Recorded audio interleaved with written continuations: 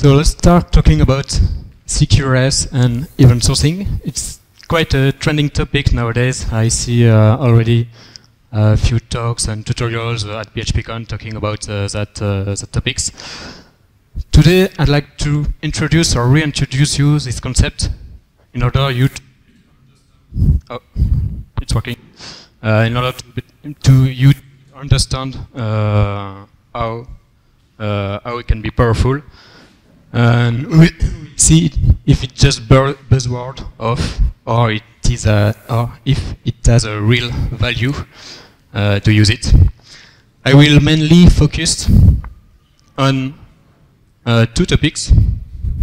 Main one is how this will help me to maintain a better application more easily, and how it can help to scale out your application. So let me present myself in a few words. I'm Matthieu Moquet, alias Mattcatmo on GitHub and Twitter. I worked for 4 years at BlaBlaCar as a web developer and a web architect. So BlaBlaCar, 20 million users, ride-sharing company. A quick note about starting. I'd like that these patterns are mainly used for a application, and it could be overkill if you create a new your new to-do app or a very simple application. So it's silver bullet. Also, if you have a legacy application, try to inspire from those concepts. It's not a strict patterns, but it gives a real great idea.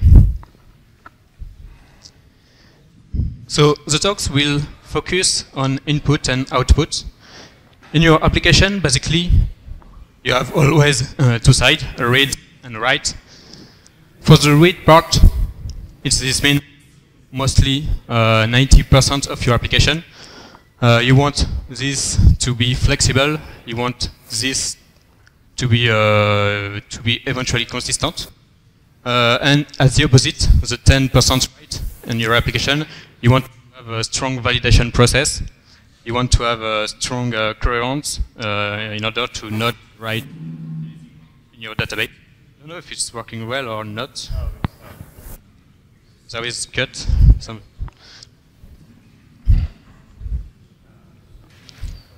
Do I keep going? Yeah. Let's continue. So basically, both sides are different aimed, but you want it to be fast and you want it to scale. For this talk, I will take a simple example to illustrate the concept, the classic bank account example. So basically, I'm a user, I have several accounts, and I want to do some transfer and open an account on it. Basically, when you start a new application, when you want to bootstrap something simply, you start with a classic ORM. So you have some model, some controllers, some models in the ORM and your database. You generate entities, form, validation, and so on. Yeah, there is code like this. So, sorry? Breaking the voice. Okay. Let's change, okay? Oh, yeah. It's working better? Yeah.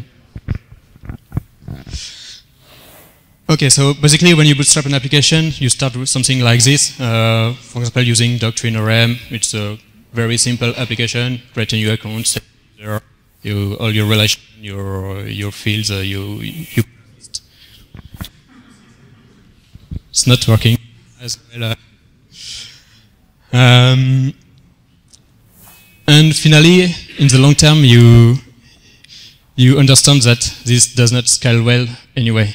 There is no business logic isolated, so you start creating a service layer to have this business logic of your application. So, for example, in my sample bank account application, I want to open new accounts. I want to create it and make debit on it, and I want to get all the accounts created previously. So let me introduce the first pattern. So CQS, it stands for Command Query Separation. So basically, this means there is, for each operation, you need to decide either it's a command or it's a query. A command is something that changes the state of the system and does not return anything. And the opposite, a query does not change at all the system, but the only return data. So in other words, it's write only and read only.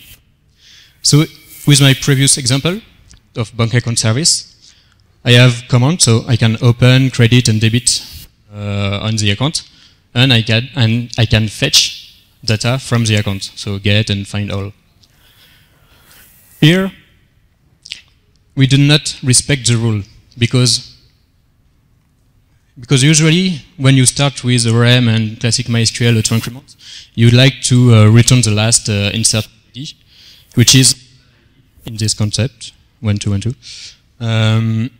That's why we usually use UID, so you can generate ID before saving the data. That means you're not dependent to your database anymore. You're focusing on your domain. You have all the key to build your domain without needing a database right now. Now the CQRS pattern, it's quite the same, except it's even more separated. It's command and query responsibility segregation. It's segregated into separate classes. Basically, CQRS want to separate all the workflow of the read and the write. That means there is no sharing between model, application, database, so you can have different model for write and for read. And in the future, you may have different database for read and write, and even different. It helps to get microservice more easily. This is what a model of CQRS will look like. So basically, I have a command facade and a command handler who will get the command, so the write operation from the user, using its own model and saving in one database. And we have different model and repository for the query. So we don't share one entity for read, for write. So that's cool. But now how it will help me to have a better application, more maintainable, more scalable. So now that every side of the application, so read and write, are completely separated, it's way better to optimize it, each part separately. So for instance, every write, since I don't expect any data from my write operation, I can do all the execution asynchronously. You may have heard of RabbitMQ, Kafka, and so on. So it's typically that kind of technology you can use quite easily without any mandatory anything else in your application. So just for example, a user send its intention through a command, and I just hack, okay, I validated this command, and I will do it later. So for example, for open account, to just create an open account command with my new generated ID, and if I do some validation on it, so user is allowed to open account, for example, I will handle this command synchronously or asynchronously. It will depend of your need, and I can easily respond to the user fastly. Another example with a debit. So I just create a new command, check in my controller if I have enough money on my account, if I can do the debit, and if it's okay, just respond to the user, it's okay. So doing things asynchronously, natively, it's very easy to scale workers. You can dispatch all the commands to separate processes and use your favorite technologies, so RabbitMQ, Kafka, Gearman, and there is also many queue system you may want to use. You can also do some command tracking. So for logs, for example, a user create an account, and you just give him back an ID, and he can check via pull or via push if when the account is really created. It's optional, but it will depend on your needs. If you need to do that, you can. So on the other side, so the read side, you can easily do projections. So the goal is to prepare your data before the user requests it. So basically, having one data store for read and for write does not scale well, because for read you need some coherence of your database. So for example, the ACID property of MySQL or any SQL database. And for write and for read, you may want to fast NoSQL data store engine.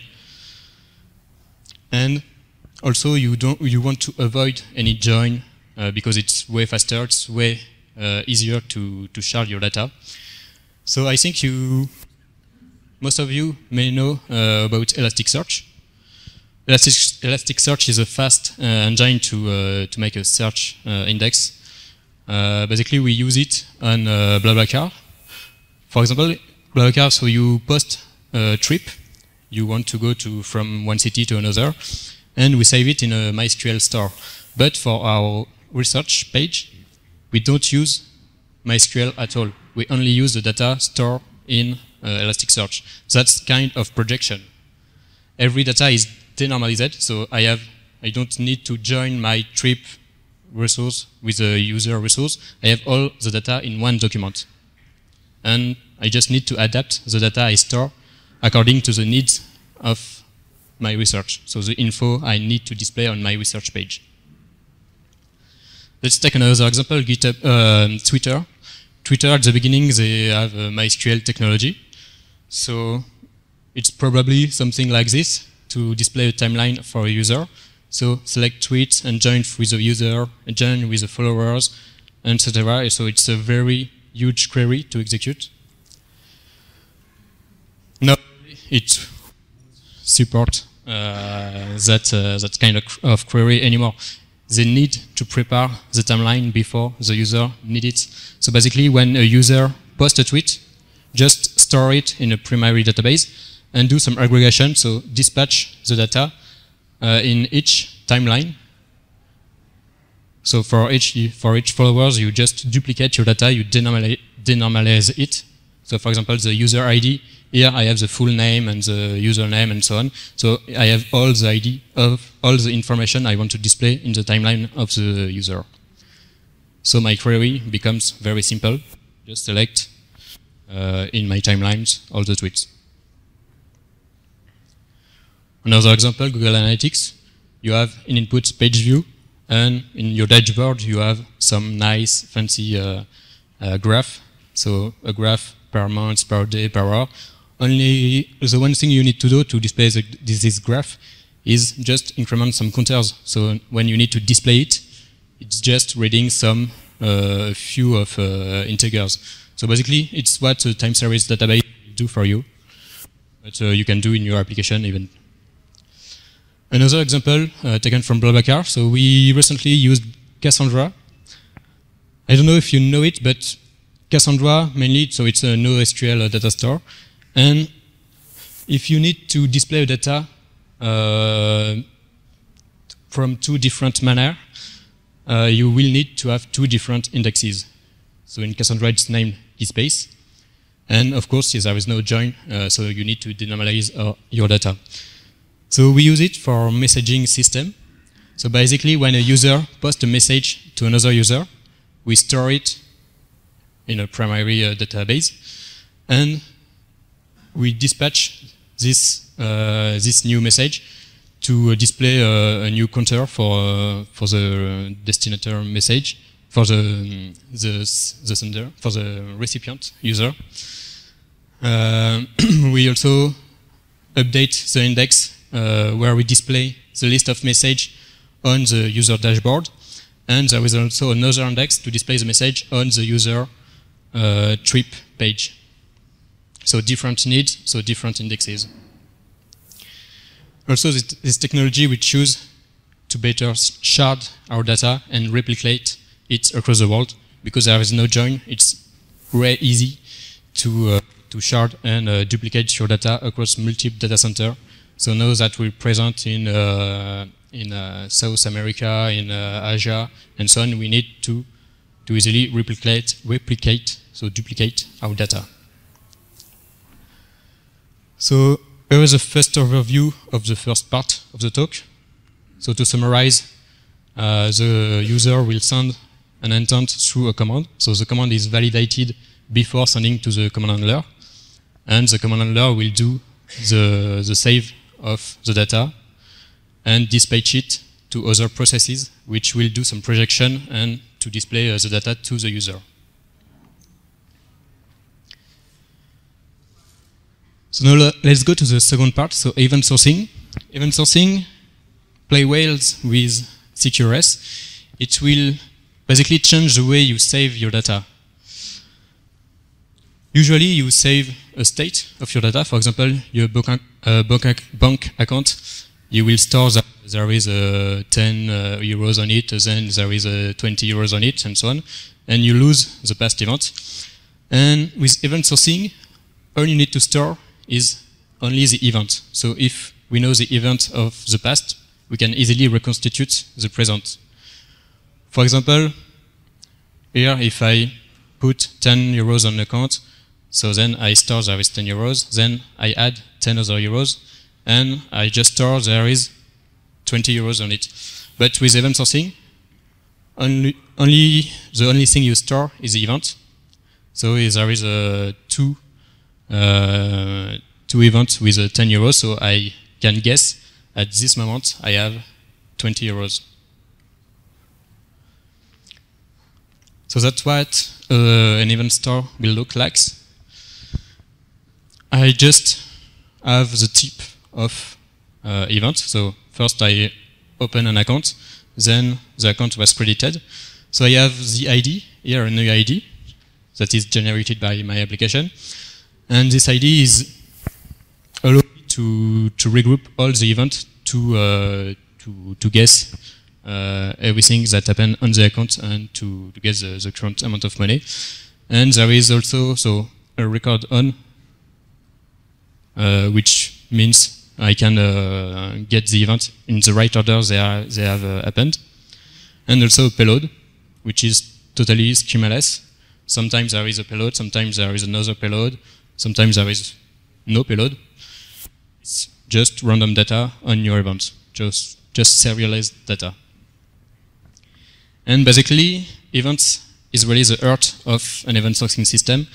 If you attended Matthieu's talk this morning, you will probably know about event sourcing and event storming.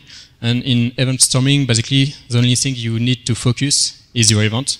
Just start by creating your event on your system, and then try to get what process will lead to this event. But really the one thing you need to focus is event. It's your primary data. So aggregates and aggregate route are some objects very useful in DDD, which will bring those events together. So for example, here I can have a bank account aggregate, and this aggregate will get the input, so the open and credit command, and will create the event to store in the data store. So for example, this is my bank account aggregate. As you see, I just open a new account with an ID, and I credit some money on it. So every logic is on in its model. So the role of the aggregate is to record event. So for each operation, I need to create events. So here is an example of aggregate route interface. So just get the events needed and the aggregate route ID, which is the ID to group all the events together. So basically, when I have this code, so just open a new account and credit some money on it, I should have two events afterwards. So account was open and account was credited.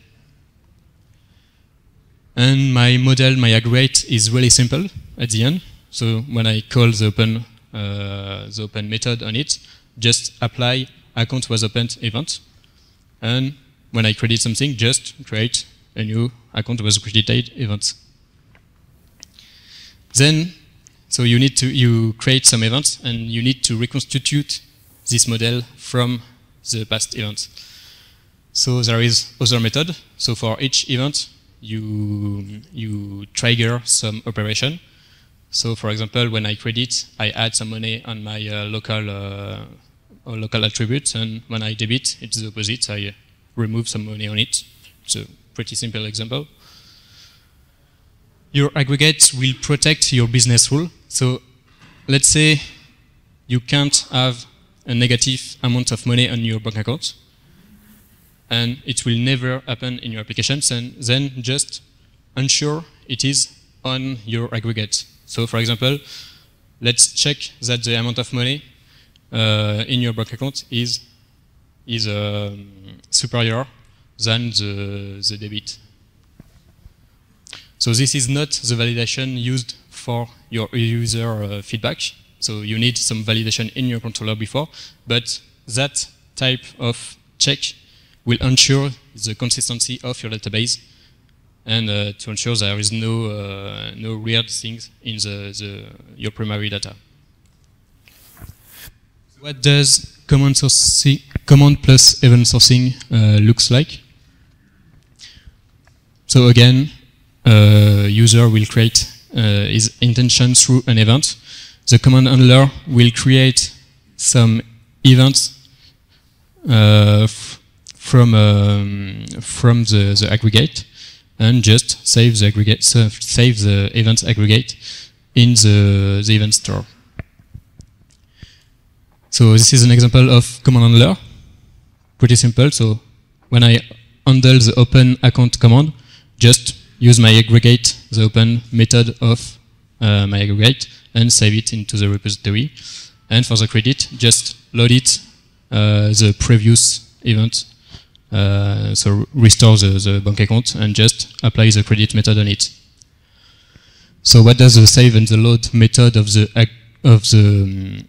repository will looks like?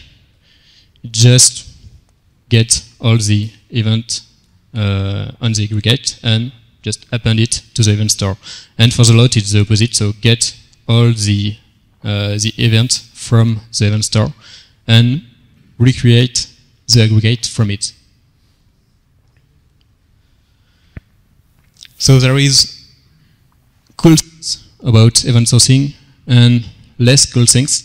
So the pros are it's an append-only database. So for write, it's super fast. There is no update of previous data. And if you want to delete something, so for example, close an account, you don't delete data. It's just create a new event. So it's super fast. And the consequence is that it's immutable. So for example, if you have a business process outside of your app, you can easily replicate all your data. You know that it's always valid because it's immutable. There is absolutely no database migration, so for the write part only. So because it's append only and immutable, so there is no need to migrate previous data. You can shard very easily those events because aggregates, there is no relation between aggregates. So you can, for example, have an event store only for bank accounts and for events from user or from another aggregate, you can use different data store. You always have the complete historical data. So that means when you think later about a new process you want to integrate in your application, or for your BI team or your marketing team, maybe they want several data you may have lost previously. So here you can have the complete history data and you can recreate the view part at any time. So now, what are the downside? You may ask, what happens if I do two concurrent updates? For example, I have an account with 100 euros on it. What happens if I have two processes exactly in the same time that will load the aggregate from the event store? So we'll check there is 20 euros on it, create the event on it, and write this new event in the data store. So in this case, you need some lock something because you don't want to have incoherent data. In the library I use here, there is a special field, playhead, which is a custom auto-increment counter, which means for each aggregate, for each ID, for each UID of an aggregate, you have another counter. And if you use, for example, a MySQL data store, then you can easily create a unique key with the ID of the aggregate and this counter. So you can't have, so if you have two events in the same time, they will have the same playhead ID, so the same counter, and they can't be inserted in the database. So now what happens if I have too many events? Because, for example, on my bank account, I have it for long years, and I do several transactions in it. So do I have to read the full history each time I want to write something? Well, there is something called snapshot, which means temporary store. Yeah, I can save the state of the aggregate, and then I don't need anymore to load the whole history. So, for example, you can say every 10 events or every day or every whatever, you just create a snapshot, and then when you load your aggregate, just start from the old snapshot and take only the last events. So I make a quick summarize in a graph of all the process. So on the upside, there is a write part, so this command which creates through aggregate some events and which applies some strict business rule on it. Command editing is for log. If you want to log command, you can easily. Then those events are append in a main event store, and they are dispatched through an event bus. And that event bus, so the technology of your choice. For example, if you take Kafka, it's really easy because Kafka will, it's how Kafka works. It just appends some messages on the disk.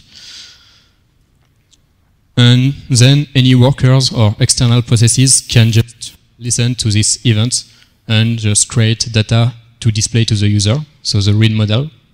Or they can do some side effect process like sending a mail or sending a notification and recreating some other data used for another system. So you can imagine every possibility is there.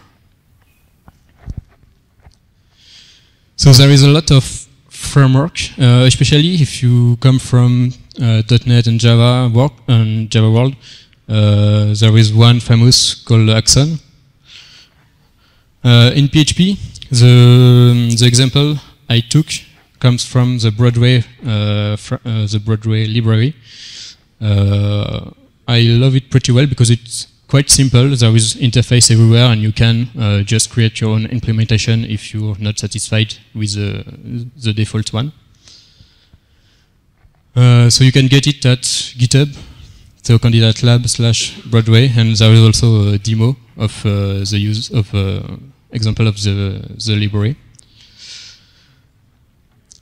Here is a quick FAQ and short description of every process in it, and even more. I didn't explain everything in a CQRS plus 7 sourcing CQRS plus 7 sourcing application, but you can quickly read that site, so CQRS.nu, which will explain quite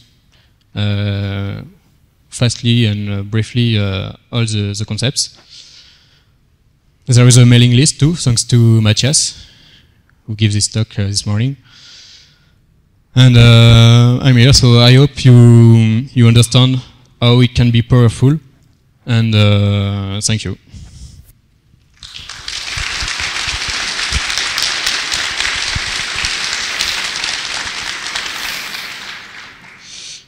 So I put my slide on my site, so you can grab the slide if you want, and you can leave a feedback on Twitter or on LinkedIn. Now, if you have questions.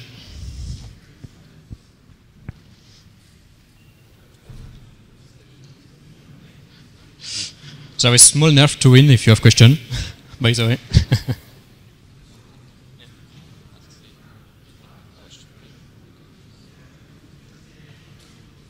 This one is better.